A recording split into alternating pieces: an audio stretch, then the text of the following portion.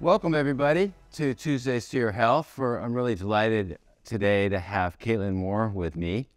We're here at the gorgeous Cavallo Point Lodge here at the Healing Arts Center and Spa. And I'm Dr. Brad Jacobs with BlueWave Medicine. We do this every month, and it's really an honor to have Caitlin here. So we thought we would get started.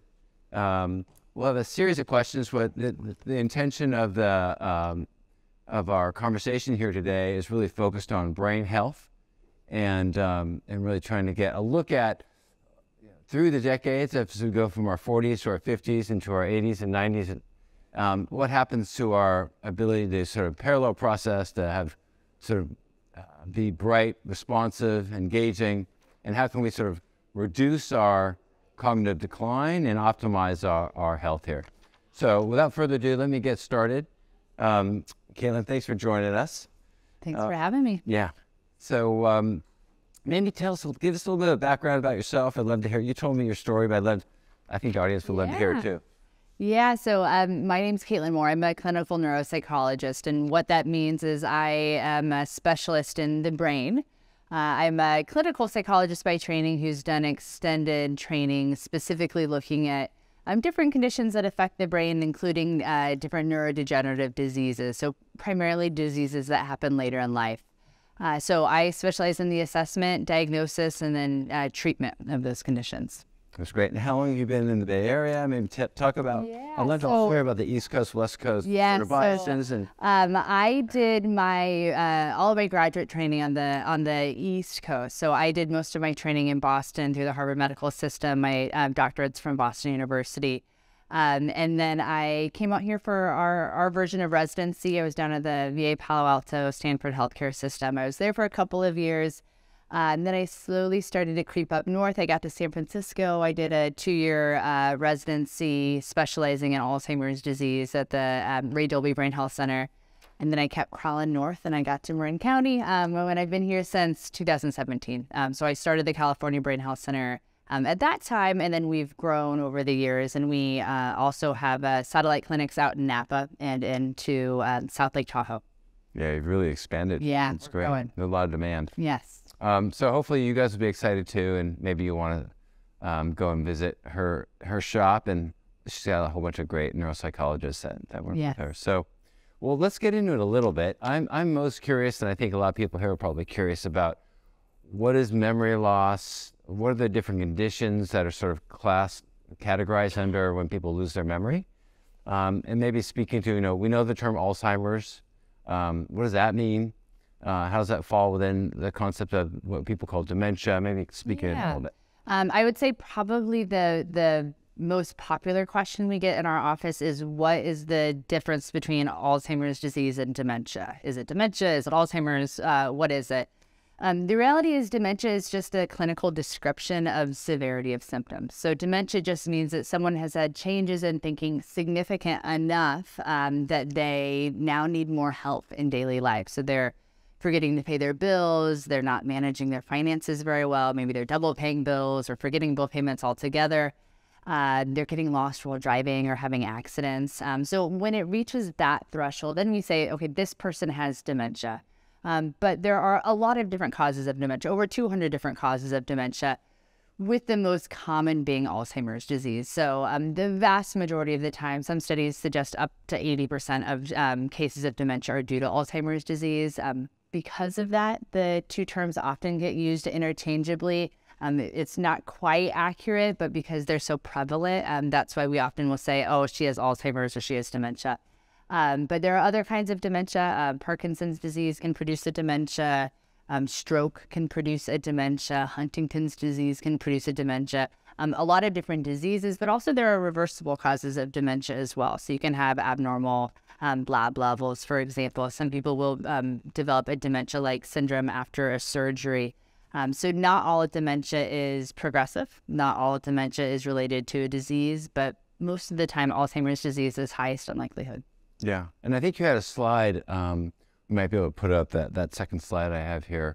It shows like the different types of dementia that you just listed. So I think that would be helpful that we put up. Yeah. So. And then for the group here, we'll just speak into it as we talk about it to give you a little bit more background.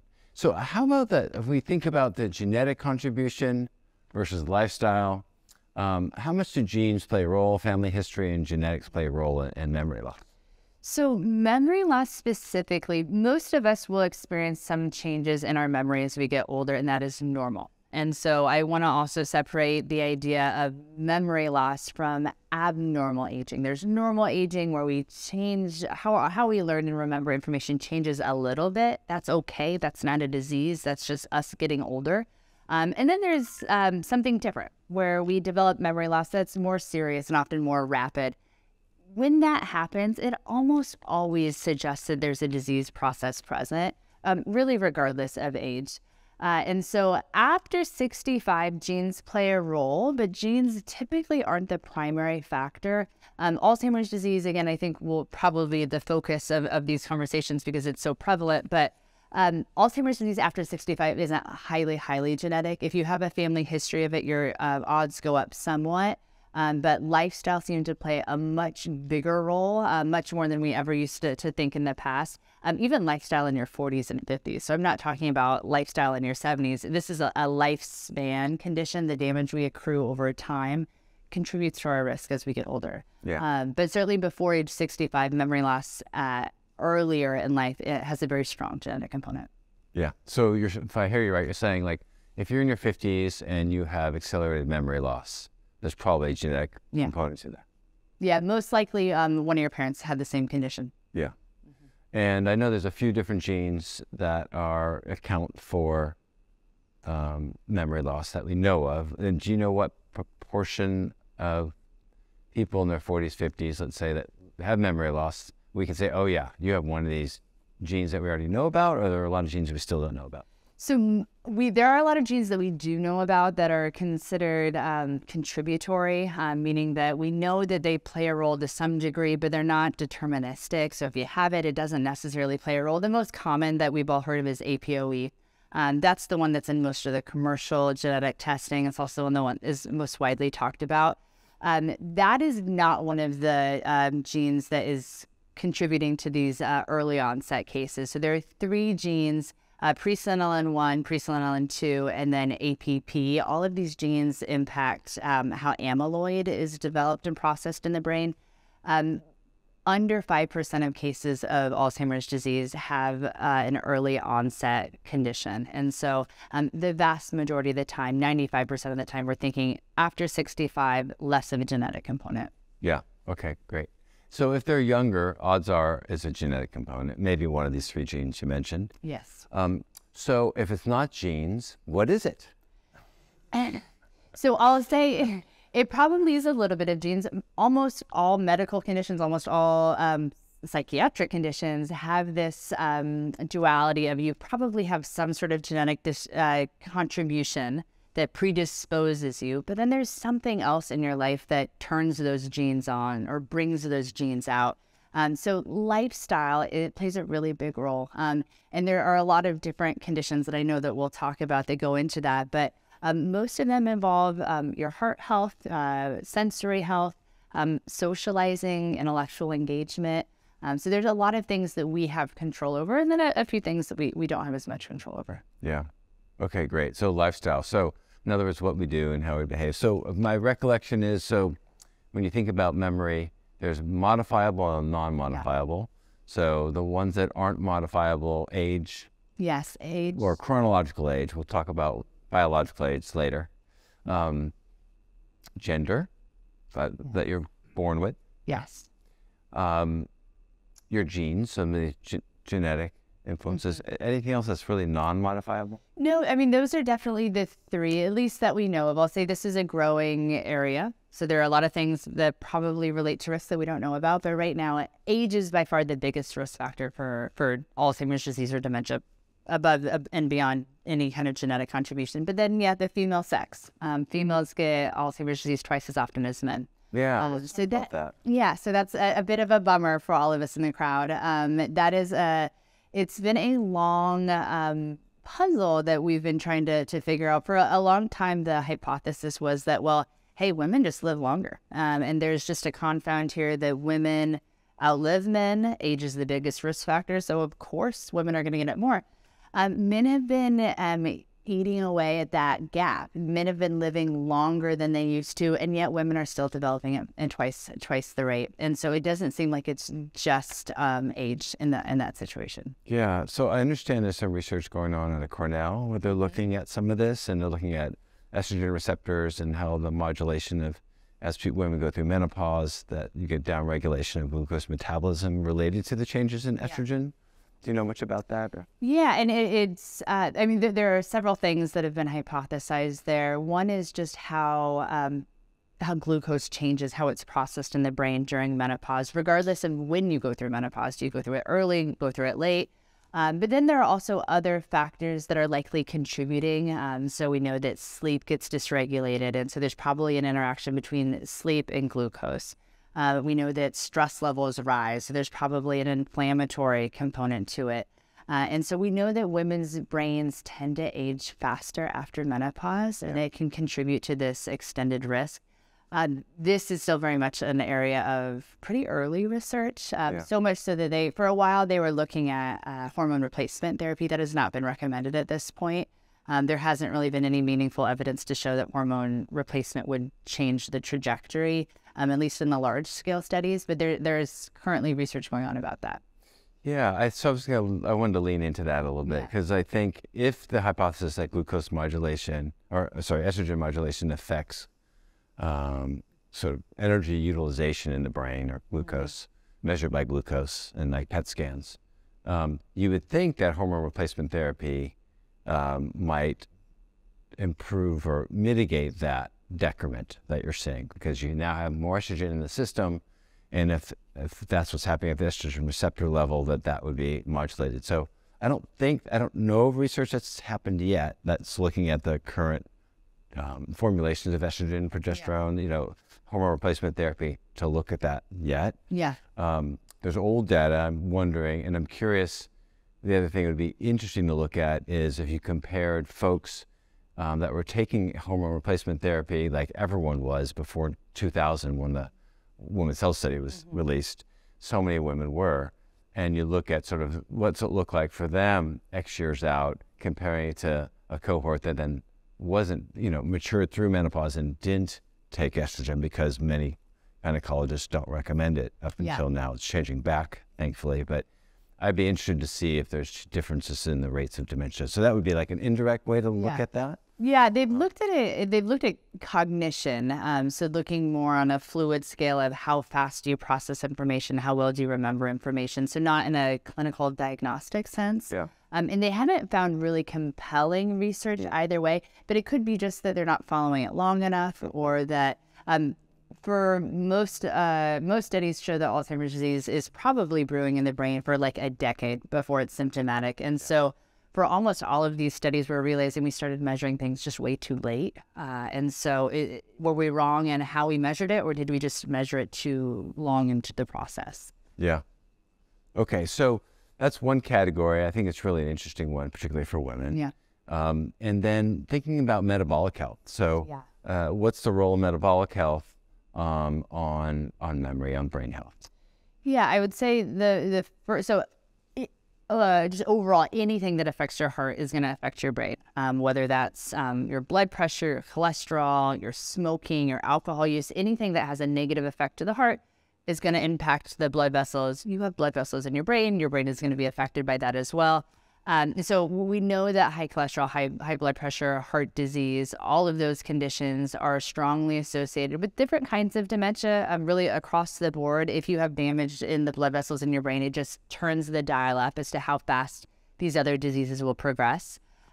Diabetes in particular seems to have a special relationship with Alzheimer's disease. We don't totally know why that is. But we know that the majority of people with Alzheimer's disease have some sort of impaired glucose regulation. Many of them have a diagnosis of diabetes. We also know that earlier you get diabetes, the higher your risk of developing Alzheimer's disease, the more poorly managed your diabetes, even greater risk.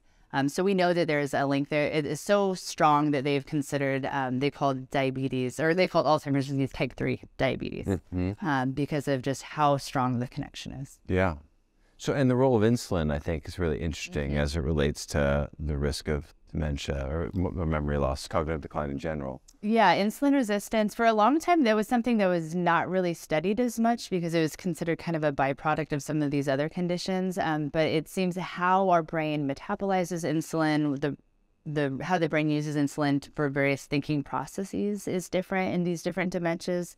And we see that on imaging. So a lot of the imaging studies that we do relies on measuring metabolic uptake and how the brain's working. Yeah. So what is the thinking? So the more insulin you have in the circulation, that will lead to... Yeah, it's the sweet spot because we know that having too much is a problem and we know that having too little is a problem. And different diseases will kind of turn the dial up, and we see this with type 1 diabetes as well, right? The type 1 diabetes, high insulin levels and low insulin levels, both are predictive of Alzheimer's disease. So it's not clear, I would say, the relationship at this point, but we know that how the brain handles insulin is something breaks. And it seems to predict risk. Yeah, it's interesting. I have a different view. I mean, my at least way I was trained was hypoglycemic events, low sugar events are really bad for the brain. Very. And so someone doses himself with too much insulin, their glucose levels go too low in type 1 diabetics, and then they have multiple low glycemic events, and then they're at increased risk. Yeah. Similarly, on the other side, if you have too much insulin around in response to having so much sugar around, like type 2 diabetics, which is a different scenario, because you're actually making your own endogenous insulin in response to an external demand of all this glucose. And I guess, there's two sides. We always were taught that too much glucose around affects blood vessels, affects the nerves, it leads to neuropathy, leads to macular degeneration or retinopathy in the eye, and similarly problems in the brain. And then what's the role of insulin? I think of insulin as growth. So it can in theory enhance inflammation, enhance cancer growth, accelerate cardiovascular disease. Again, related to your point, brain health. So that's my understanding of sort of the role of insulin, but I wonder if others researchers showed something differently. No, I think right now the relationship between insulin and these different diseases is just not well understood, in part because it's not clear the cause versus consequence, because we know that a lot of these conditions tend to go both ways. People who have diabetes before they have Alzheimer's disease, their diabetes tends to get worse after they develop the condition, right? Because of things like, hey, you're not eating as well as you used to because you're not able to control this as well as you used to. You're not exercising like you wanted to. So it doesn't seem like it's probably one direction, I think is the point is, and that's the chicken or the egg situation. I think it's probably the chicken and the egg. Yeah. Well, let's talk about exercise. Yeah. That's a big, important piece. So maybe I'm curious in the room, how many people exercise more than once a week? So we've got, all right, 70% of the crew exercises more than once a week. How about, let's go to the other extreme. How about daily? Okay, we got 50, 60% of the folks in the room. That's impressive. Okay, how many people just don't like to exercise? Well, I know some of you like to, but may not be able to. There's a difference. And I know some of you that exercise regularly claim that you don't like it. I think in the back of the room over there, but they do it anyway because they know it's good for them. So speaking to the role of exercise in our health, in particular, our brain health. Yeah, so exercise is so important. It's just one of the very few activities that we have full, complete control of. And exercise is something that is fairly dose dependent. The more you do, the better. And I think that should actually be empowering because it doesn't mean that you do need to exercise every day. If you can, that's great. But if it means just going from 0 days to 1 day, that's good too. And I think that that's really important, that when we're thinking about these different conditions, we're really thinking about risk reduction. We're not talking about, can you prevent it altogether, black or white. This is really about what can you do, what is in your control. So exercise is something that has been a topic of research for a long time. Because we know that exercise is great for the heart. Again, everything that's good for the heart is going to be good for the brain. But it seems also that exercise does have some specific neuroprotective effects as far as neurogenesis. So being able to build new brain cells, build new pathways. So I think there's a direct and an indirect benefit here. As far as the specific types, patients always ask, well, what exactly do I need to do? And I would be lying if I said that we know. It does seem that intensity matters. So moderate intensity, at least, getting your heart rate elevated. So I have some patients who I say, oh, how much exercise are you getting? And they'll say, well, I walk around the house all day, or my mailbox is like way down at the end of the street. It's good, right? You want to be moving, but it's not the same. You want to really be getting your heart rate up, getting your blood vessels activated. So moderate intensity, a few times a week if you can. But again, this is a situation where you don't want to get into a position where you say, okay, well, I said I was going to exercise for 30 minutes today. I now only have 20 minutes, so I can't exercise. So I think that is such a mental trap that a lot of us fall into. There was an interesting study done down at UCSF that looked at women who walk, just like as part of their life, women, how many city blocks that you walked. And they found that the women who walked the most city blocks in the day declined at a slower rate than the women who walked the fewest. So these aren't even really intentional exercise programs. It's just looking at women who are walking in their daily life. The more you do, the better. So I think that that's something that we should all just keep in mind is remove the pressure, just do what you can. Yeah, that study was a while ago. It was a while ago. Yeah. And it's such a foundation, though, I think, for behavior change, because I think that is almost the biggest part of exercise is changing behaviors and changing habits. It's a hard thing to do. Yeah, I think for exercise, what's interesting, fortunately now we have technology, so you have your phones tell you how many steps you do. How accurate it is questionable, but it's relatively accurate. Yeah. And we always tell people, aim for 10,000 steps a day, right? So what does that look like? How many minutes is that? Does anyone know? How many minutes does it take you to walk 10,000 steps in a day? Any guesses? Yeah, it's about 45 minutes to an hour, depending how quickly you walk. So you can do that over the course of a day. There was a great study that looked at the difference between 45-minute exercise and doing 3 times a day, 15 minutes each. And they found there was actually a study amongst, I think they were 70 years old and older, and they found no difference in cardiovascular outcomes between those two. They were actually equal. So whether you did it 15 minutes 3 times a day walking or 45 minutes all at once, so get it in through the day, to your point. If you got 29 minutes, do it, and then do 1 minute later, Yeah. So then the other question I'm curious about is strength training versus cardiovascular training, cardiorespiratory training. And I think tell me, is there any data on that yet? There is. This is very growing. I'll say also the literature is very muddy. So it does seem, I think for a lot of conditions that having some sort of strength basis to your exercise regimen does seem to matter. And this goes beyond just Alzheimer's disease. If we look at movement-based conditions like Parkinson's disease, all of these neurodegenerative diseases do eventually address the motor system, and the stronger we build that up, the more robust we are to fight that. As far as how it relates to specific rates of neurodegeneration, I think that piece of it is a little less clear. Most research suggests that the best exercise for you is the one that you'll do. Yeah. So that is what I tell patients. If you don't like swimming, it doesn't matter if it's the best. If you're not going to do it, it doesn't matter. So I would say find something that you like to do, something that you maybe will more likely do. And ideally, if you can have a balance between the two, I think it's beneficial because again, it's just teaching the brain different pathways. But if you're not going to exercise, if it means you need to walk, then you should find a different activity. Yeah, that's great. Tell me about, I know there's some research looking at Tai Chi. Yes. Love to hear. I personally have done martial arts since I was a kid. I do Tai Chi as well.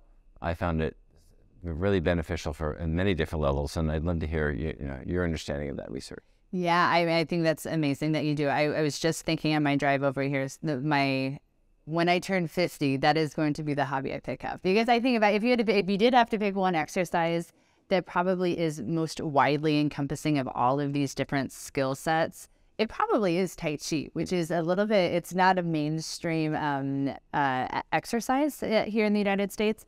But I think that the benefits of Tai Chi extend beyond physical activity. Physical activity is part of it, but also you're having to learn new movements in space. You're using physical strength. There's a lot of benefits on mood. There's a lot of benefits on balance. So almost all of the systems that we know get impacted in really any of the dementias, it touches. I think it is the most comprehensive. It is also one that is not super popular here yet, but I know that that's growing. There are a lot of Tai Chi groups for people who already have dementia because of what we know about helping with balance, helping with mood regulation. So I think that Tai Chi is great. And if there's one thing you want to look into when you go home, it's Tai Chi. Yeah, great. So so you mentioned there's a social piece. People come together, loneliness we'll talk about, and that the relationship between that. Okay. You have balance, and there's been studies looking at it for fall risk, for hip fracture risk, all reducing hip fracture, fall risk. People do Tai Chi. They look at blood pressure as well. It's been looked at for Tai Chi, showing reduction in blood pressure. We know that's related to vascular dementia. And then you have sort of this isometric process where you're moving in slow motion using body weight only, but it's really actually quite challenging. If you ever do it, just move very slowly in space, and maybe lifting one leg up as you're stepping out is really much more complicated than it looks. And to sort of respond to Dr. Moore's comment, so I did martial arts since I was 8, and when I was in my 30s or so, they wanted me to learn Tai Chi. I had no interest in learning Tai Chi because I wanted to be much more active and vigorous. And when I hit about 45 is when I finally settled enough to pick up Tai Chi. So there's hope. Yeah, so there's hope. Oh, that's great. So just looping back, I wanted to touch on alcohol. Yeah. And just mention that I'd love to get your view, but when I was trained in medical school, we learned that a little bit of alcohol is actually good for you. And we think there's some cardiovascular benefits to that. And we knew that actually doing a lot of alcohol was not good, but a little bit, doing none. So therefore none isn't so good for you and a lot isn't so good for you. And there's a sweet spot in the middle. And now we actually reviewed the data to realize actually in that cohort of people that wasn't drinking, or people that aren't drinking because they're so sick for other reasons that they're not drinking. They were former alcoholics and therefore they're abstaining. And so overall, those people, it's a group of people amongst healthy people that may not drink, but this is the contaminated group, if you will. So now the new view, and I'm curious if you have a different one, is less alcohol is better, none is best. And I'm curious about your view on that as it relates to brain health. Yeah, when early in my graduate training too, that was the thought that a little bit of alcohol seems to be most beneficial if you had to choose one. But as we see with all of these nutritional studies, it's very hard to isolate a single ingredient or a single behavior. And so the research has always been very muddy. The research has never been strong enough to recommend people should start drinking if they don't. And so that was always what we used to tell patients is, the research suggested maybe a little bit of drinking, a little bit being defined as like a drink for most women, and they've even changed it for men. It used to be 2 drinks for men, and then they changed it to 1. So a drink most nights in a week. That does seem to be changing course a little bit. I think that this is another situation where probably genetics and epigenetics is going to play a role. Probably for some people, alcohol is actually really bad. And we see this with APOE4.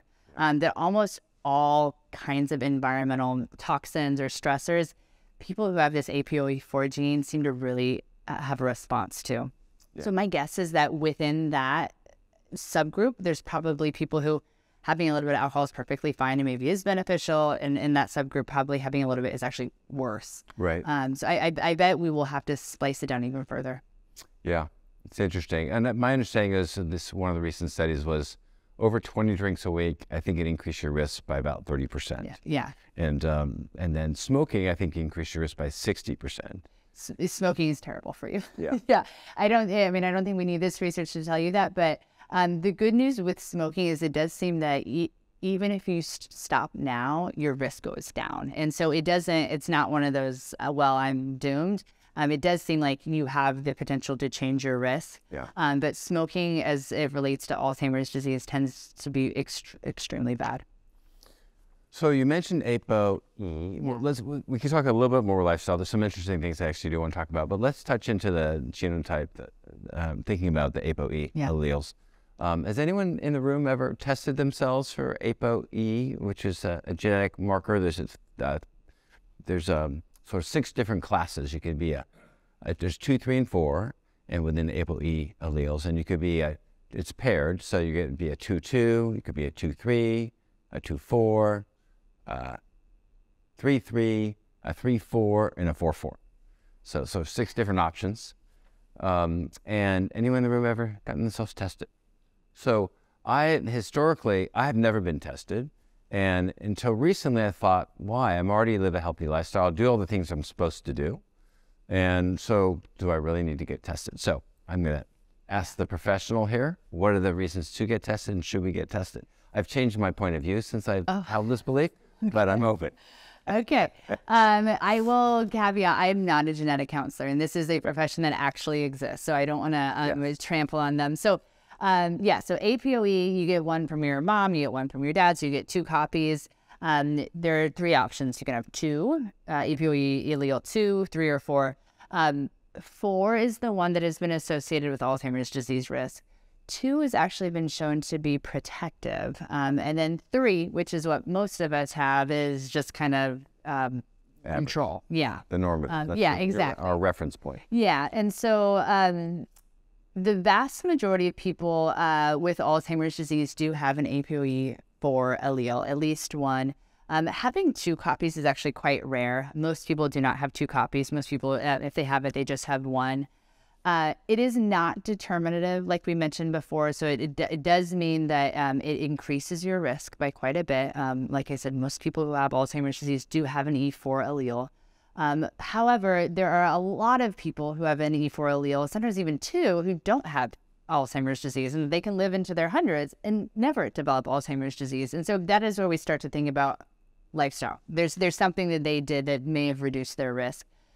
So as it comes to genetic testing, this is a really touchy subject. And I would say that it is so person dependent.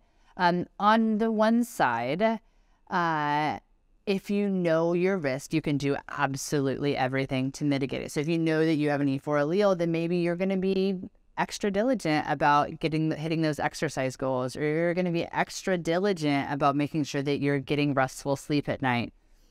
The flip side of it is, because it's not determinative, are you just going to be stressed out for the next 30 years?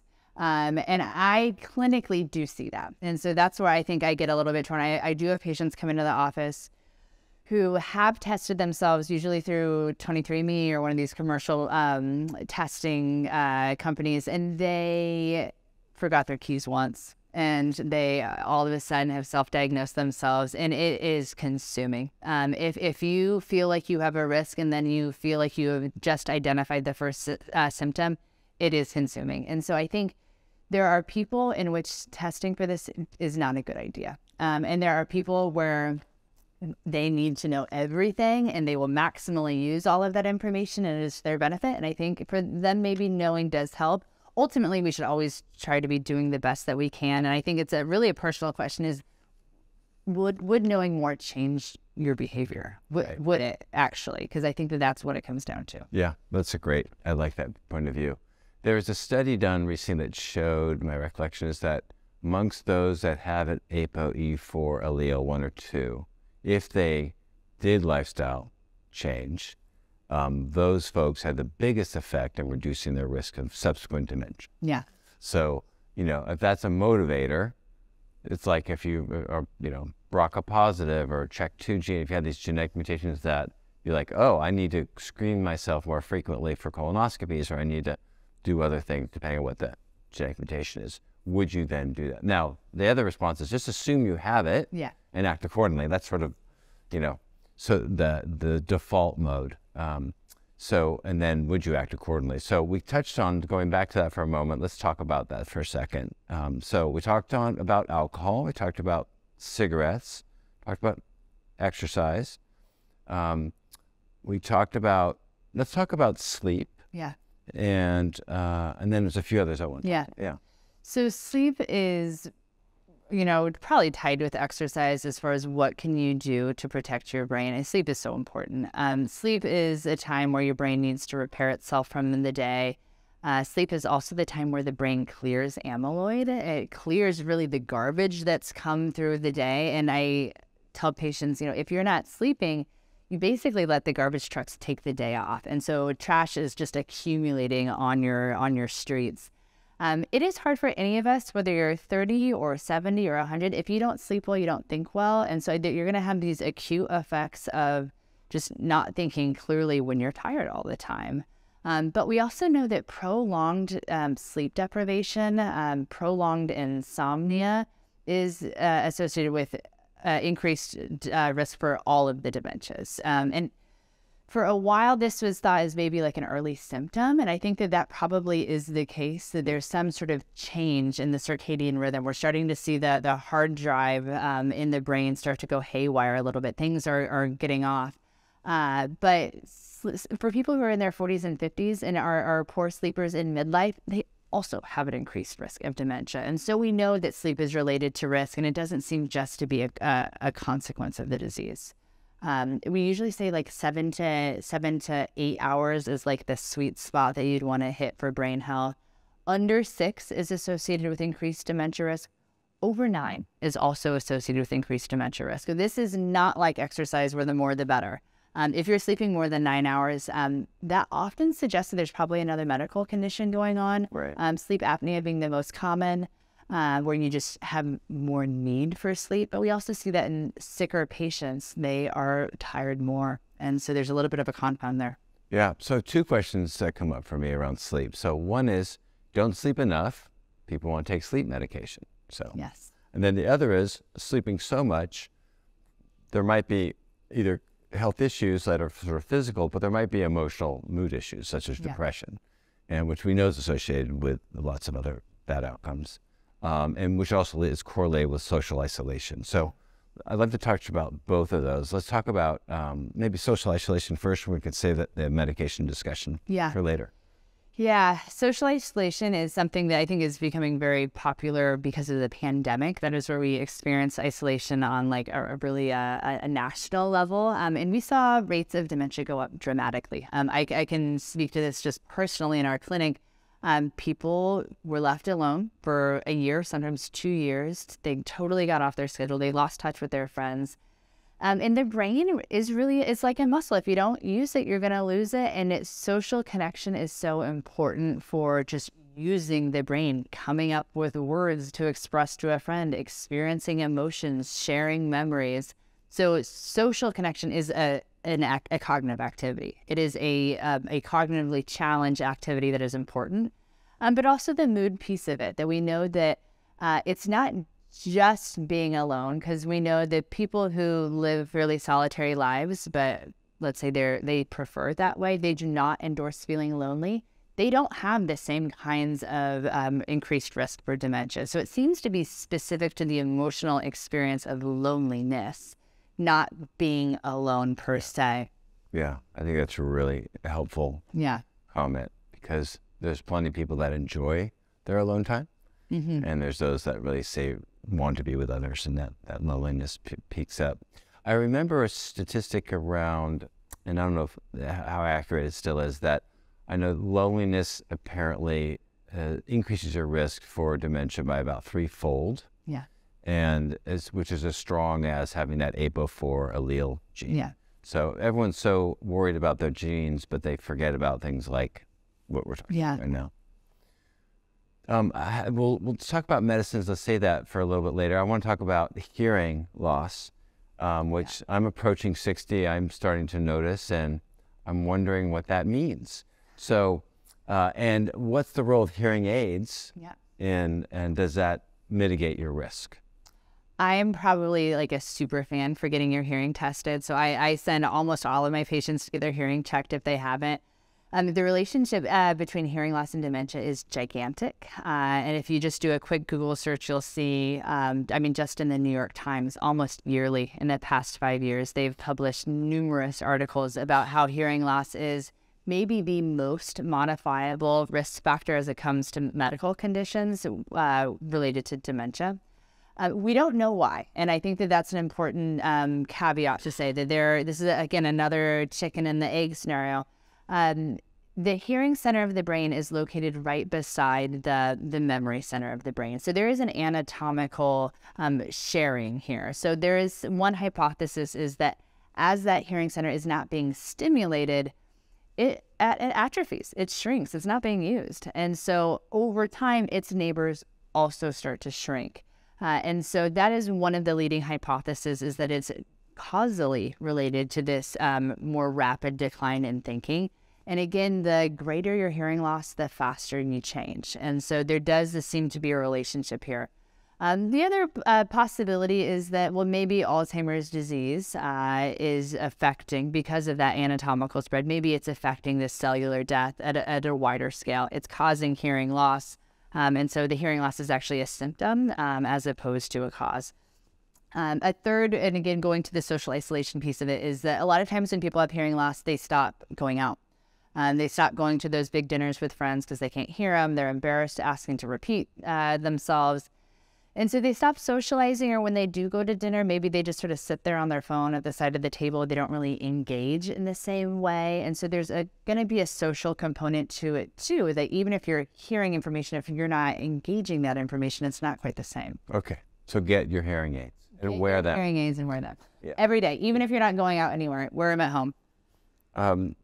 Okay. So I'm curious about, why don't we touch on the medications now? So what are there medications? Maybe we can start with sleeping aids, since a lot of people want to use that and have been using it. Yes. They use things like Benadryl. They use things like Trazodone. They use a range of prescription medications, Ambien, for example, Sonata. Yeah. What do you think about those and the role? What do we know? What do we not know? Yeah. So within sleep medications, and this is always something that you should talk to your doctor about, of what is right for you. But we know that some of the sleep medications, specifically ones that have anticholinergic properties. So the chemical acetylcholine is one of the chemicals that we know changes in Alzheimer's disease, and levels start to drop. We don't know why the levels start to drop, but we know that these medications, they impact acetylcholine levels in the brain. And we know that people who are on these medications in a more chronic way, so over the course of a few years, they're taking them more days than not, they're at substantially increased risk of developing Alzheimer's disease specifically. This is different than, let's say, you're traveling and, you need to catch up on jet lag, and so you take it in a more isolated case. That tends to not have the same kinds of effects. But when you have a sleep problem and this is your Band-Aid, it is really a big risk. Yeah. There's some recent studies done, or maybe they're older now, actually, and the list of medications associated with increased risk of dementia was shocking. Yeah. The beers, is that what we're talking about? Yeah, it's shocking because most primary care doctors, unfortunately, don't know all. I mean, the list is gigantic. It's impossible to memorize. You would really need to be referencing it. And so we regularly get patients coming into our office for memory problems who are on these medications. And it's fortunately a fairly quick fix. We can get you off of one of them and just onto something safer. But it's a problem because it's something that we're causing. We're contributing to the risk at that point. Right. You mean we as the health? We as the healthcare. Right. Yeah, exactly. We are, someone's coming in with less risk and we're increasing it. Yep. Yeah. How about, let's talk a little bit about sort of predicting. You're talking about amyloid clearance. Yeah. There's this test I heard about that's sort of in research phase, somewhat called, I think it's C2N, and I think the name of the test I wrote down is Precipitate. And it looks at amyloid beta, AB ratios between something called AB42 and AB40. It looks at your ApoE allele, your gender, and your age. Maybe we could speak into that a little bit. Do you know much about that? So I know very little about that specific test. I can speak about amyloid broadly, about what we know about amyloid imaging, because amyloid imaging is something that has become increasingly available, and it is used you can go to a hospital in San Francisco and get your amyloid measured. Amyloid is the protein that is found in Alzheimer's disease. However, amyloid is also found in healthy brains. And so it's not as if developing amyloid means that you have then developed Alzheimer's disease. there seems to be a threshold, and that threshold is what we're still establishing. And for that reason, we do not typically recommend that people go and get their amyloid measured, because we don't totally know what it means, unless you're really high in the spectrum. And then we can say with a pretty high degree of certainty that this is Alzheimer's disease. But if you're in that middle ground, is this normal or not? We don't know. I believe the test that you're talking about is, I think that's looking at spinal fluid. Is that right? No, they do serum now. Serum. Yeah, it's not looking at brain imaging, though. No. So I know that that's something that they're looking at as they're measuring, and they have found some risk reduction, I think, related to that. Is that right? Yeah, well, they're trying to look at, what's interesting is, do the ratios change? And I think it's looking at amyloid clearance, to your point, looking at 42 versus 40 and clearance rates. So that leads into the next. So there's some interesting work that's being done. What's really fascinating for me is a lot of these, I feel like, are independent markers that are really looking at metabolic health. And what I'm going to talk about, what I want to lean into a little bit more about, is biological age. So we have our chronological age, but that's honestly less relevant, in my view, than our biological age. Yeah. And what I mean by that is, you've been alive, I've been alive 59 years, and biologically, am I 65, am I 59, or am I 45? And there's new tests out that are looking at what we call methylation pathways.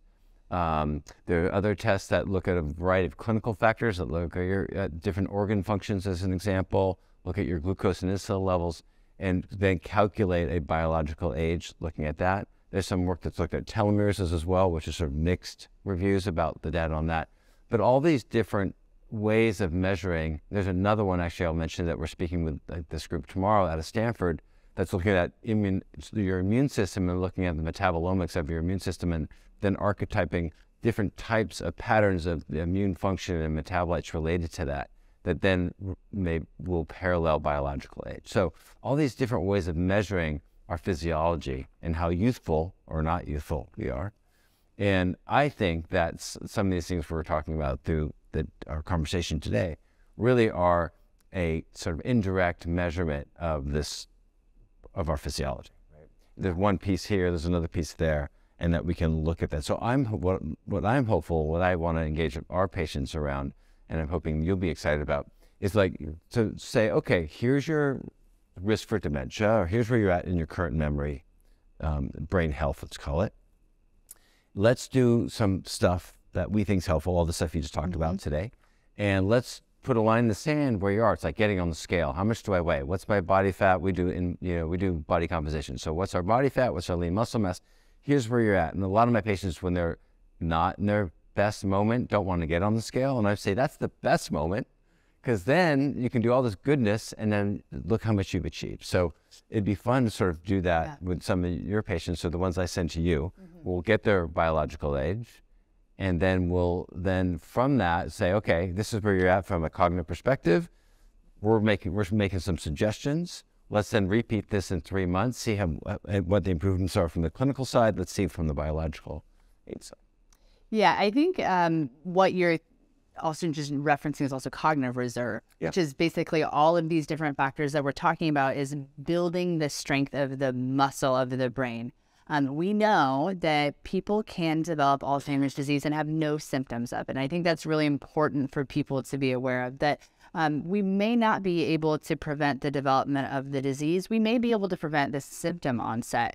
And so we know that people will be living completely normal lives. On autopsy, we'll find that they had Alzheimer's disease. All of the stuff that we're trying to do is to reduce the risk of symptoms. And I think that we can do that if people are really serious about some of these lifestyle changes, but it is difficult. But cognitive reserve is so important because you have control over how strong your muscle is. Yeah. What's interesting, and so the parallel I would say is for men with prostate cancer, a huge percentage of people on autopsy have prostate cancer in their prostate, but it never caused them a problem. They didn't know about it. And it's the same sort of thing, right? So you may have pathology in the brain, but I can remember you telling me, when people come in, they're super smart. They have, they're super on it. They have a high IQ. They're super engaged. They may have decrement. They don't even notice it because there's so much reserve there. Yeah. So that leads into sort of the softball question of who should we send to you? What age is good? And what are your recommendations about sort of getting a baseline and why? So I mean, I think certainly on anyone over age 60 should have a baseline, just because you're entering the phase of elevated risk, right? The biggest risk factor for these conditions is age. In your 60s is when age 65 is the age that we say that's when things really seem to start. So anyone in their 60s or older should get a baseline. Particularly, though, people who are really bright, people who are high achieving, high functioning. The problem with diagnosing dementia or Alzheimer's disease in those individuals is, let's say they were functioning at the 98th percentile throughout their whole life. Super bright. They went to all of these great schools. They were really successful occupationally. Over time, they start to decline. Let's say they decline from the 98th percentile to the 60th percentile. They've lost almost 40%, but they're still doing better than the majority of their peers. And so they go into the doctor and they say, I just don't feel as sharp as before. The problem is they're sharper than most of the other people that doctor saw that day. And so the provider is going to say, you know what, you're getting older. This is nothing to worry about. And so oftentimes those individuals don't get diagnosed until the disease is so advanced. And the risk with that is that a lot of the newer medications that we're seeing being approved that are disease modifying, or at least hypothetically disease modifying, those are only approved for people in the mildest stage of the disease. And so getting an early diagnosis matters. There are a lot of people who want to just kind of bury their head in the sand when it comes to this. It's not really good for you, though, because there are consequences to these diseases for yourself financially, for your families, for planning. And so if there's anything that we can do to change your trajectory early, we should. Yeah. So since speaking with you over the past year, I've really come to appreciate the need for us to send our patients to get a baseline, to get a cognitive assessment. Yeah, I welcome that, and I look forward to that. I know we just have a few minutes left. Yeah. I'd like to serve up any questions that you may have in the audience here, and if anyone has that is watching live through Zoom. You haven't mentioned attitude. What's the role of attitude on brain health? Yeah, I mean, I think that this sort of relates to mood. And by attitude, I'm assuming your outlook. Is that what you're thinking? I think largely, right? I think that the people who tend to see things the glass half full, who tend to approach the aging process in a more embracing way, tend to do better. Patients who tend to expect that they're going to decline often do. There does seem to be a bit of a self-fulfilling prophecy here. And so I think that being healthy, having your mood be healthy, and having a good outlook to your own future matters. One of the most predictive questions when it comes to mental health is hope. How much hope do you have about your future? Patients who don't have hope tend to fare the worst over time. And so I think hope is probably one of the most important emotional factors that we would want to think about. Yeah. Great question. Yes. What about Cannabis, yes. Studies out there who say, yay.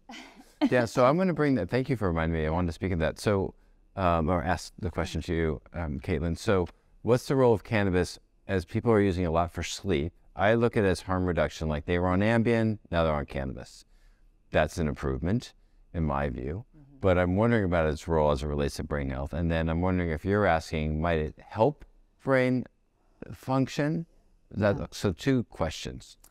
Yeah, so I agree with you about the risk reduction. I think the reality is that we're decades behind where we should be when it comes to medicinal cannabis. And so I think there's probably some stuff that we just don't know yet. But we do know that a lot of these medications are bad. And so I think that the odds that cannabis is worse than these medications is probably pretty low. And so I agree that I think using it for specific purposes is probably good. Cannabis is just like anything else, though. Things need to be used in moderation. Sometimes people use cannabis because they're depressed and lonely, and this is their solution as opposed to going out and meeting with friends. And so I think it has to be considered when and how. Are they using cannabis? Are they using it adaptively or maladaptively? As it relates to thinking specifically, we do know that actually there's probably some negative effects. It does seem to be temporary, though. It seems to be while the cannabis is in the body. It doesn't seem to be causing damage. It doesn't seem to be related to your actual brain's health. But we know that it can cause some slowness in processing, some weaker attention that tends to dissolve within weeks. And so it's certainly, if it's treating a medical condition, it's good.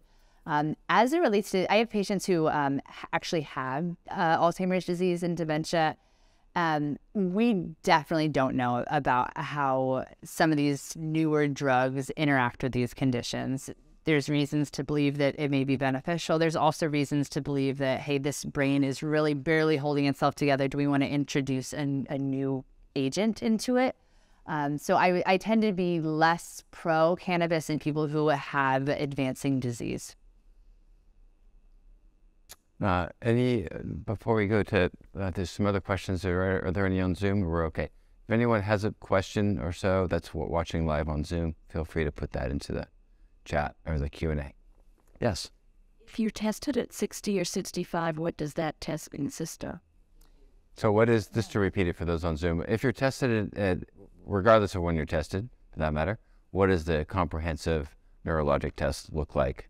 Yeah, it's a great question because the evaluation itself doesn't really differ that much if you're 20 or 80. And so the actual tests that we use, for the most part, are used across the lifespan. It's just our expectation of performance differs. So we expect someone who's 20 to perform differently than a healthy 80-year-old. And we have what's called normative data, meaning we've performed these tests on thousands and thousands and thousands of healthy people. So we know, generally speaking, what a healthy 70-year-old with a college degree looks like. We know how they should perform on these tests. These tests help us figure out where within that spectrum you're falling. And we want you to stay on your own curve. And so for this kind of evaluation, it looks almost like you're going to school. You go into a room, you sit with the provider, you're there for a couple of hours, doing a test where maybe they read a short story to you, a list of words, they have you build different designs or solve different problems. There's no needles, there's no brain scans, there's no medications. It's a fairly painless process, though it can be frustrating to some. But then from that, we can see within your age bracket, how do you look? And does your memory look better than your spatial skills, for example? These different tests map onto different brain regions, so we can compare you to your peers, but we can also compare different brain regions within your own brain to one another. And then the advantage of that, you have this baseline, and then I come back 5 years later, or we share a patient that I sent to their group who then had an incident occur where he fell and hit his head and had some significant trauma. And he had been tested just prior. He was 80 years old, tested maybe a year prior to that, and then he's coming back next week after, for comparison of assessment again. So maybe speak. Yeah. So this specific patient, weeks had passed from when I tested him to when he had this medical episode. And so the reality is that life is messy and you kind of don't know what's going to happen. These evaluations aren't specific to predicting a disease, for example. They're for anything that affects your brain. So you have a head injury, or you go in for that knee replacement and you come out of it and you don't feel like you've recovered. You still feel foggy and months have gone by. Or you have a small stroke and you're not sure if you've gone back to your baseline or not. The advantage of a baseline is it helps us be objective about your brain. Our own subjective experience of our abilities is often different than our objective performance. So oftentimes patients will come in and they'll say, man, I did terribly. And I'll say, you were in the 80th percentile. What are you talking about? And so we often will experience things different than reality. And as it relates to your medical care, that can be a little bit of a problem because sometimes we don't know if we've made a full recovery. Sometimes we think we've made a full recovery, but our family doesn't. They see something different. And so it's good for us to have some sort of data to say, actually, this is how things stand. Mm-hmm. And there's what you alluded to, which is the opposite, which is people had an old event, like they had concussion, and then they've sent a few patients to their group around this.